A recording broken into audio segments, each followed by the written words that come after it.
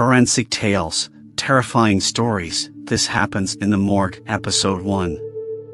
In the dark early hours, in the city of Santiago, Chile, a young man was getting ready to face a night. With just 2 months of experience since graduating from university, Marcelo was eager to prove himself in a field he was still exploring. Accompanied by his passion for cigarettes and solitude, that night was far beyond what he could have imagined. Shadows in the Morgue, Marcelo's paranormal night.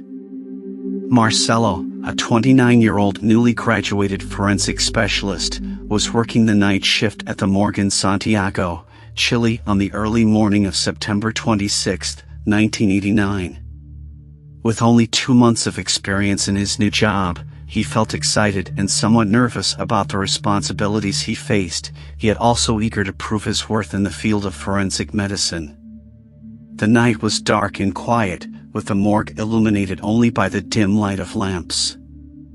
Marcelo had been busy for hours conducting autopsies and external examinations on the bodies that had arrived that day.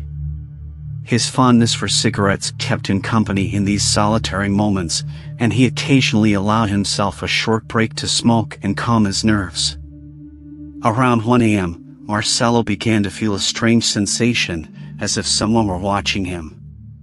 He tried to dismiss the idea, attributing it to fatigue and the peculiar atmosphere of the morgue at night.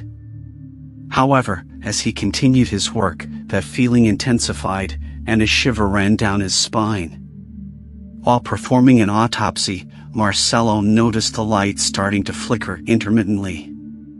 He tried to ignore it and carry on with his task, but then he heard a faint whisper that seemed to come from somewhere in the morgue.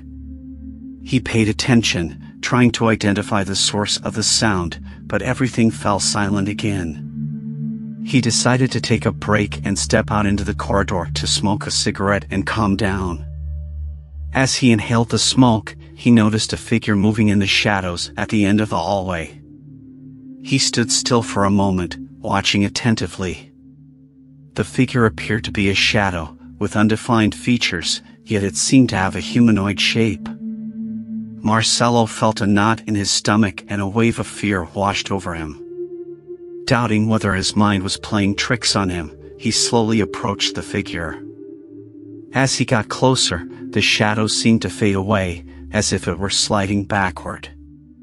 Marcelo felt his heart pounding and decided to keep advancing. When he finally reached the spot where he had seen the shadow, there was nothing there. Just a feeling of coldness and an inexplicable sense of presence. Marcelo shivered and quickly stepped back, not understanding what was happening. He decided to return to his work table, where the incomplete autopsy awaited. As the night progressed, Marcelo felt increasingly uneasy. The lights continued to flicker, and on more than one occasion, he thought he saw movements in the peripheral shadows. The whisper returned, this time closer and clearer, but he couldn't make out the words. Finally, Marcelo finished his shift and left the morgue at dawn, feeling an overwhelming sense of relief as he left behind that terrifying experience. Despite his attempts to find rational explanations, he couldn't deny that he had experienced something out of the ordinary that night. Over time, Marcelo shared his experience with some colleagues, but many were skeptical and tried to find logical explanations. Some mentioned the possibility that stress, fatigue, and suggestion played a role in what he had experienced. Marcelo, on his part, carried on with his work, but he could never forget that night in the Santiago morgue, an experience that left him wondering about the limits of what we can comprehend in the world of forensic medicine and beyond. Conclusion. As the first rays of dawn began to filter into the morgue, Marcelo left behind a night that had pushed him to the brink between the rational and the inexplicable.